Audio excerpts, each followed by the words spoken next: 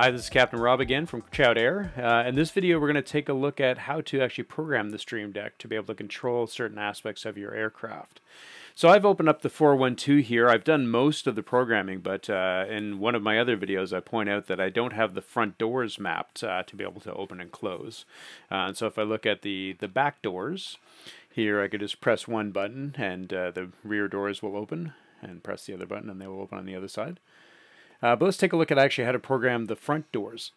So first of all, let's look at the rear doors and see what controls we actually have.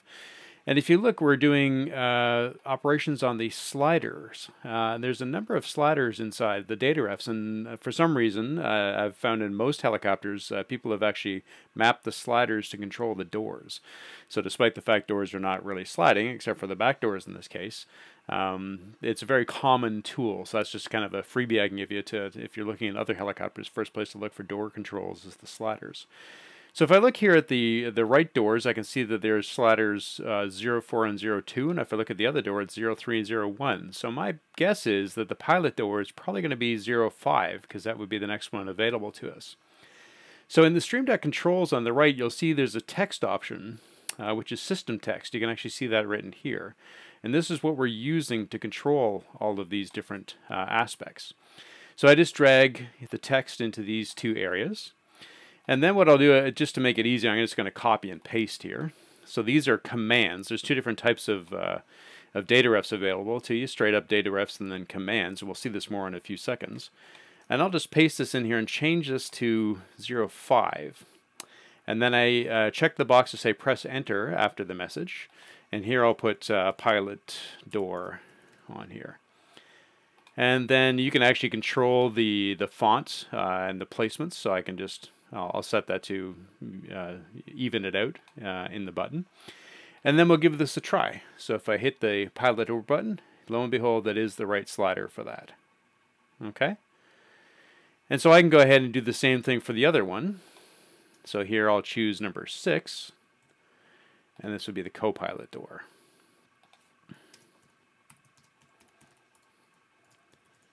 And then I will take this text and I will just center that back up. And then the other thing we could do is I've created a bunch of preset icons. So I will just load this up. Let me just string this over so you can see. So I've got a, what would this be, right front door. Actually, that's the co-pilot, so that would be the left front door. Left front door. And I will go here and I'll set this to be the right door. Let me just drag this back on the screen again. So this is the right front door. And so that's an easy way to assign those. Again, if I just go and test them, pilot door, co-pilot door. Yep, they're both working pretty well. All right, so how do we find these datarefs that we'd like to control? So if I come over here to X-Plane, I have a plugin, a third-party plugin called Dataref Tool. And if I open that up, it allows me to see the two types of datarefs that we have available. Ones that we have to assign ourselves to before we can set, and then commands, which are usually one-click operations. And so if I hit this button down in the bottom corner, I can click it until I can see both commands and datarefs. And if you're lucky enough to have an aircraft like this, the developer has actually gone through and created a whole bunch of these datarefs to go with the model, and they are all labeled. So in this case, they're labeled 412. So if I go down here and just put in 412 in the search bar, this will then just narrow my results down to things just for this helicopter. So there's all kinds of different controls here for autopilots and different buttons and controlling the winch and all that kind of stuff. It's fantastic.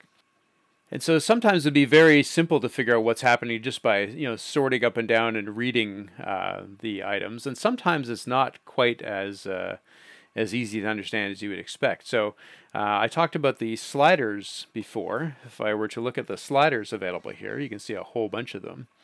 And so sometimes the easiest way to determine which one is which door is if I click on this other little button here, the CH button. That will show me things that have been recently used.